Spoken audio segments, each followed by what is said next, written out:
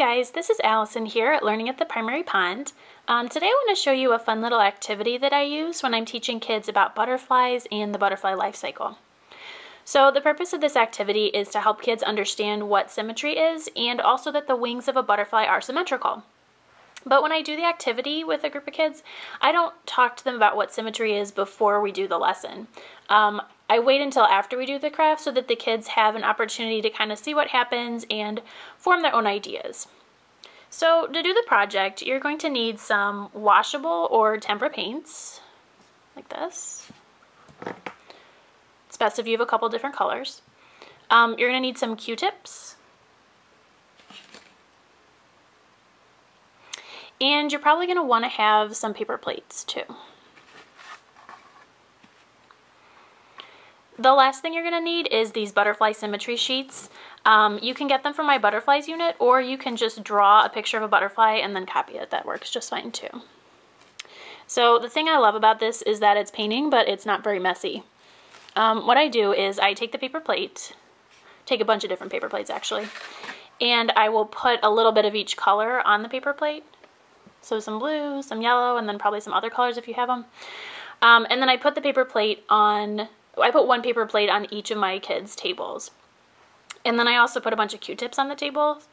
And I tell them not to use one Q-tip in more than one color so that the colors don't get mixed.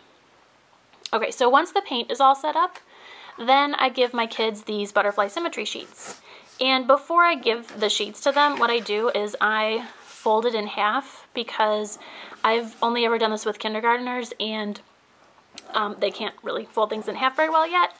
So they get these pre-folded sheets. And then what I tell them to do is I tell them to make a design on just one side of the butterfly. It doesn't really matter which side that they choose, but they're supposed to make the design on just one side. And I also tell them that they need to do it pretty quickly because the paint will dry and then the activity won't work. Okay, so I'm going to go ahead and make my design.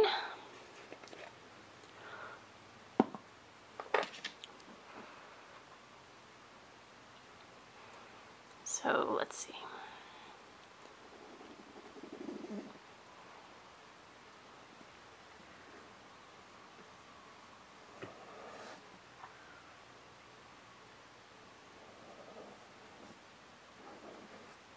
They do kind of need to use a lot of paint because otherwise,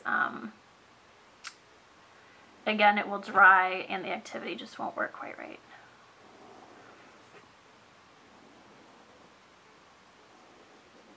Okay, so now I'm going to add a little yellow.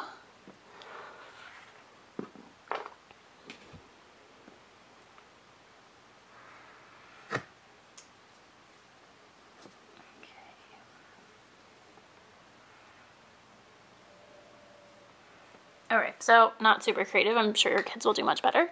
But now what I need to do is I need to take this and pretty quickly I need to fold it over.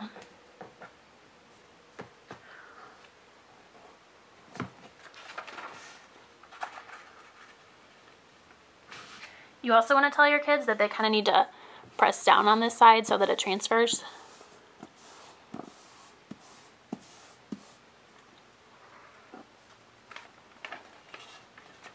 Okay, so if they do it correctly, what's going to happen is, of course, that they're going to see the same design, more or less, on both sides of the paper. It's not going to come out perfectly, like you can still see that this side is much darker, but they're going to get the idea. So then we put the butterflies away to dry, and I have them talk to a partner about what they noticed. So after that, we talk about it as a group. We talk about the fact that what was on one side is on the other side and how that's true of real butterflies too. And at that point, I do introduce the word symmetry. After that, we might make some kind of anchor chart or read a book or do some sort of extension activity, and you can find some ideas for that on the blog. So that's the butterfly symmetry craft, pretty simple. My kids really love doing this every year, and it's a great way to introduce the concept of symmetry. I hope you try this in your own classroom, and I hope you guys enjoy doing it as much as we do. That's it, and thanks so much for watching.